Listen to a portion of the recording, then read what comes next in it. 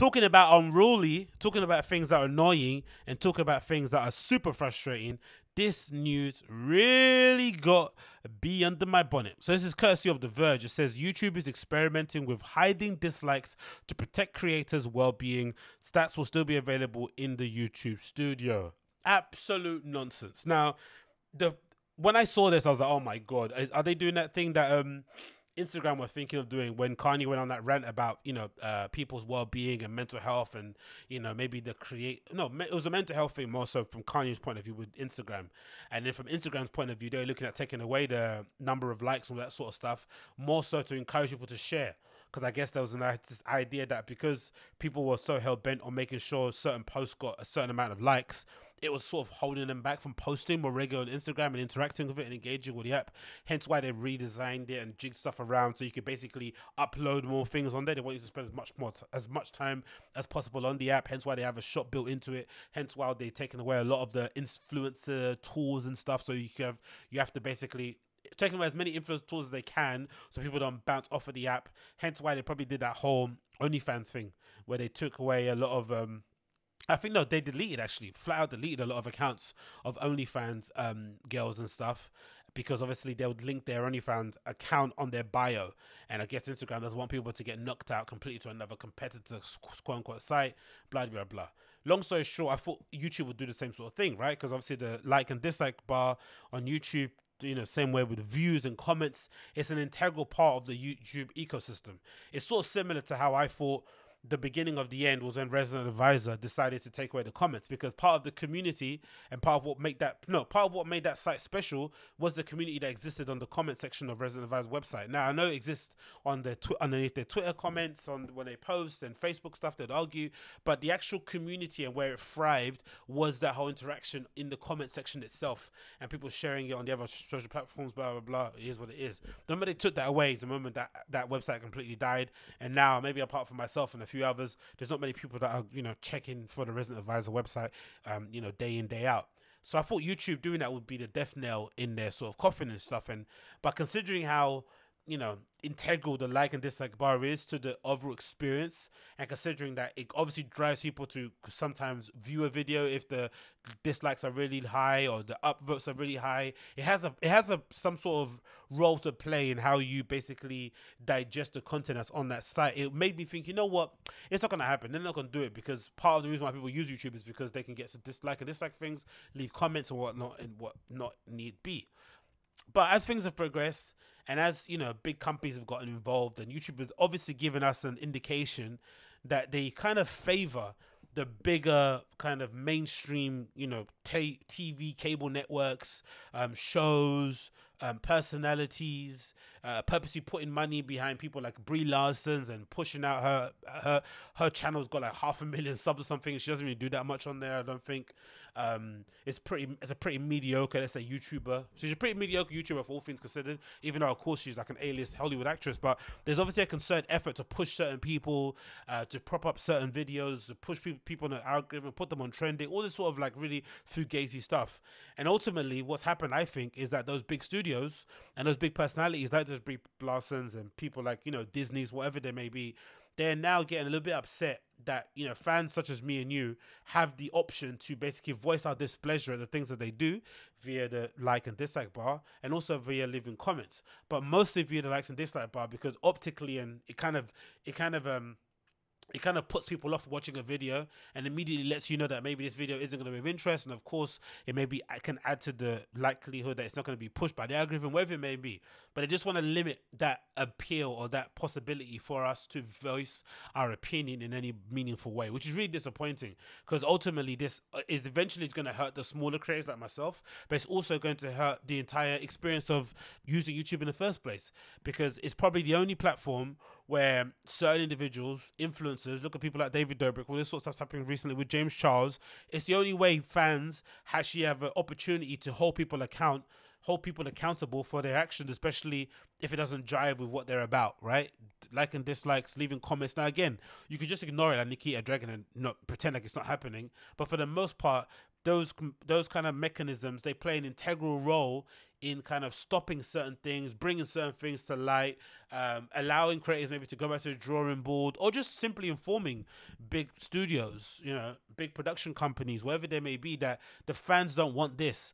And it's such a weird thing, I think, especially people like Disney and stuff, right, where they purposely don't want to listen to the fans. They purposely want to do everything but address and appeal to the fans. Lucasfilm, whatever you want to call them, right? All these big brands out there. And then when the fans voice their displeasure, they also don't want to listen. So you don't want to hear what we have to say. You don't want to see what we have to say. And ultimately, you don't care what we say. So in general, we have no voice in whatsoever in some of these, you know, products and platforms that we've invested, you know, the best part of our entire adult existence kind of following. It's really disappointing. So let's continue on with the YouTube article. I mean, the Verge article. So the following. YouTube has announced it's experimenting with hiding dislikes to discourage dislike mobs from deliberately downvoting videos from creators and channels. The experiment is a different implementation that solution that the company has previously discussed, but it is similar to other attempts platforms like Instagram have taken up to nip targeted attacks in the bud. The current setup stats for both likes and dislikes are viewable in the creator individual studio, but only likes will be displayed publicly on the video. In support article explaining the test, YouTube says that dislikes can negatively impact a creator's well-being and may motivate targeted campaigns or dislikes on a creator's video. Basically, the idea is that seeing a dislike number and watching it go up could be enough to motivate motivation to join in and make the number larger.